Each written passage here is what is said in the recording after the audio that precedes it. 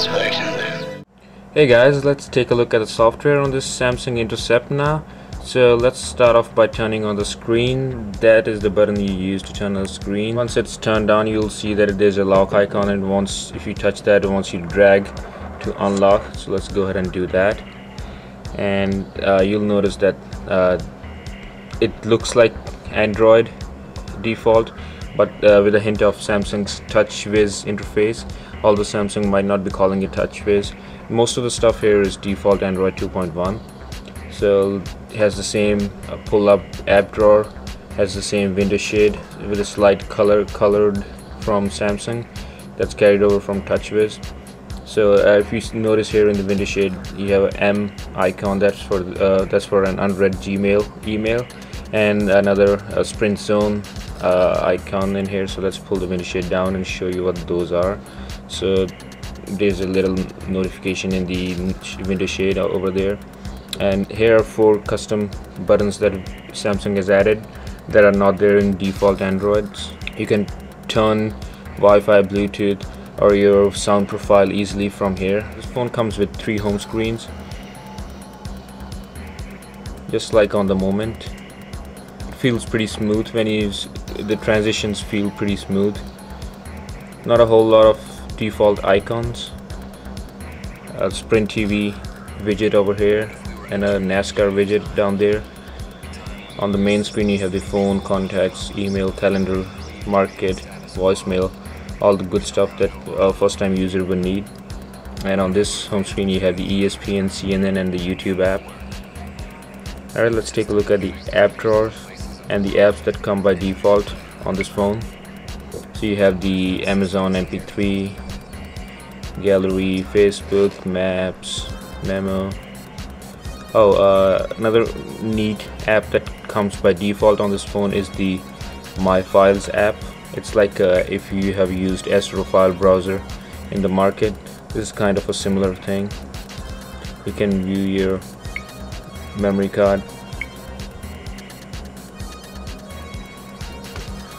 Android, go to home or go to up,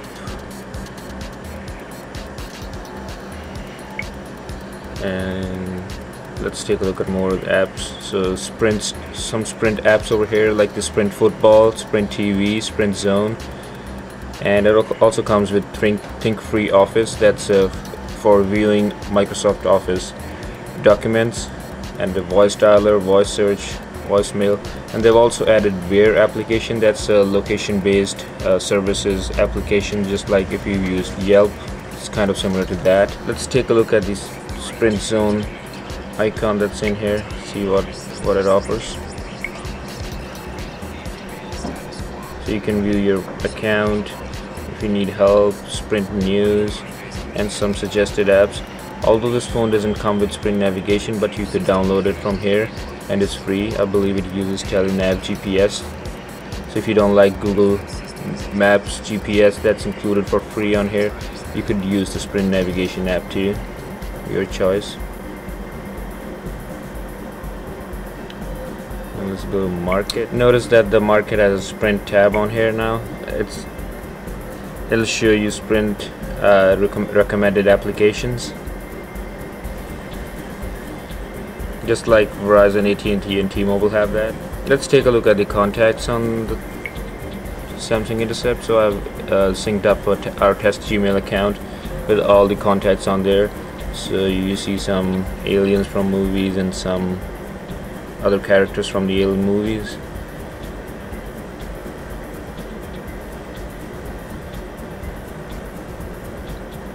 You can quickly scroll down like that, or you could use the number row, the alphabetical row on this side to scroll down quickly. And just stop at the big alphabet you see on the middle of the screen. And you can click on a contact to view more details, emails, you can call or send message. Of course, all the numbers on the contacts are imaginary. You can look at the contacts history if you have any calls or text messages from them, media. hit the back button to go back. You have groups. All my contacts are from Gmail at the moment. No history, activities. If you have some Facebook contacts or Twitter contacts, you get an update of list of activities from there. Here's the default dialer. Samsung has touched up the default dialer compared to the Android version. In my opinion, it looks better. You can dial a number and click on this little messaging icon to compose a message to this contact.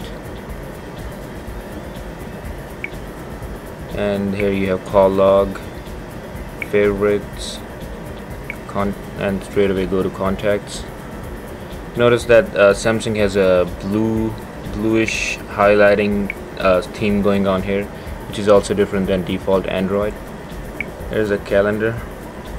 I don't have anything created, but if you have anything created over here, there'll be a little icon in the one of the corners, and then it'll show you if you click on a day, you could create a calendar event.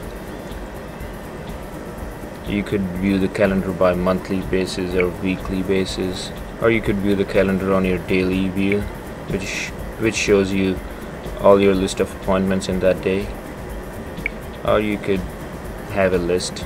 It's your choice. Let me show you the default Gmail client that's included with every Android operating system. So here's the default Android email that was unread. If you go back to the main menu, you could just hit the back button. It'll take you back to the main menu, and here's a list of all my emails in this account, and it shows the pictures and handles it pretty well. One of the downside is that there's no tap to zoom or pinch to zoom in this Gmail client, which can be a pain sometimes. Like over here, the picture is too big to fit in the phone screen, so I have to scroll around a bit. Also, you'll notice that although this phone is set to replace to the moment, but they have downgraded some things. For example, it uses the EVDO 0 instead of the EVDO Rev A wireless network, so it should get slightly slower speeds. And also you'll notice that the screen resolution has been downgraded from 320 by 480 to 240 by 400. So one downside to that is on this 3-inch touchscreen with that resolution, I don't know if you can see it in the camera or not, but the text is not as sharp as some of the other phones. Let's take a look at the Sprint TV app. So to start it up, you could view live channels on here. For example, if you wanted to view ESPN, that's viewable.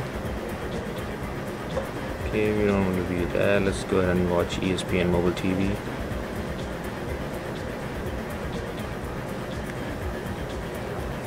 Just turn up the volume.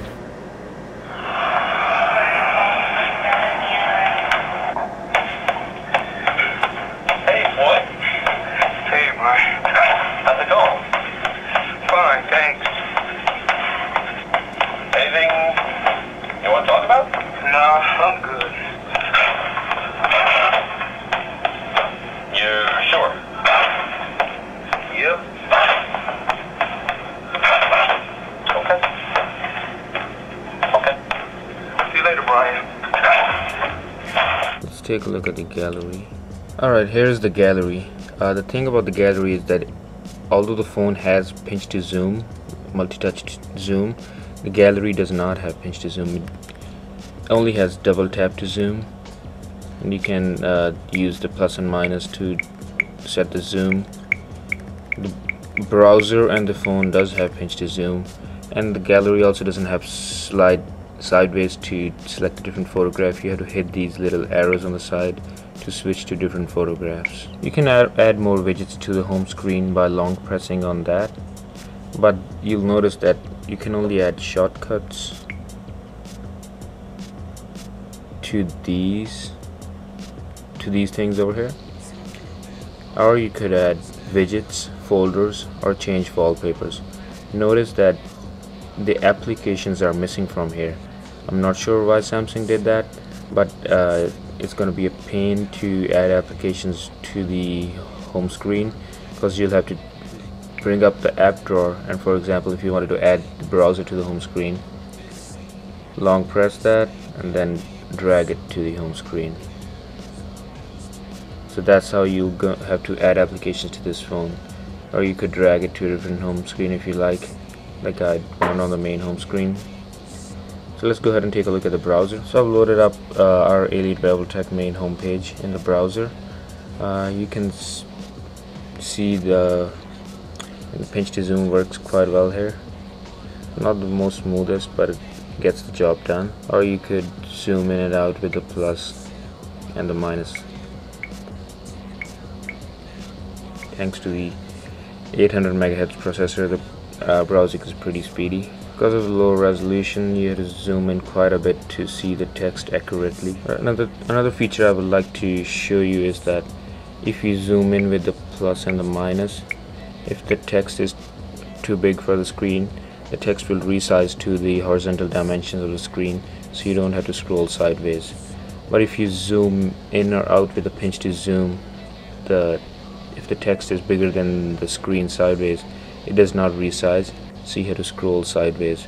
I don't know if that's a feature into the Google Android or if Samsung did it, but somebody needs to take a look into it, and it should be uniform regardless of the way you zoom in or out. The text should resize. So let's take a look at the messaging application. So if you have a missed text on the lock screen, it'll show you missed text and the number. So here's the messaging application again. It's not on the home screen. You have to dig through the app drawer to find it. So you get a full threaded conversation, and if you type in the portrait mode, it brings up the normal Android keyboard, which I believe can use some work to make it better. But fortunately this phone has a physical keyboard that you can pull out and use. It's a pretty good keyboard. Even has some nice little shortcuts like the Wi-Fi shortcut over here and a little menu hard button over here. Since these buttons I've had some problems with, they don't respond always. Sometimes they freeze up, or sometimes they take a little bit more pressure to register your key press. So I feel it's good button to have a menu button on the hardware keyboard. And you also get Google Voice Search that's included with every Google Android phone. You can also use the same mic icon to navigate to somewhere. So let's try navigate to Starbucks.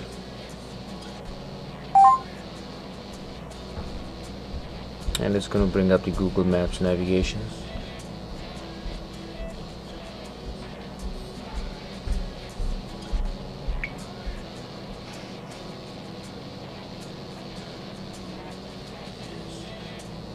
And just let's pick any one of these. So the nearest one is 1.3 miles away. If you want to exit navigation, just hit the menu button and hit exit navigation, so it brings you back to the home screen. Also you get voice dialer with Google Android. Call J. So you could call J on mobile. Of course it's not gonna dial anywhere, it's a fictionary number. So that's a quick look at the software, and in the next video we'll take a look at the benchmarks on this thing, and I'll compare it with the Droid Air.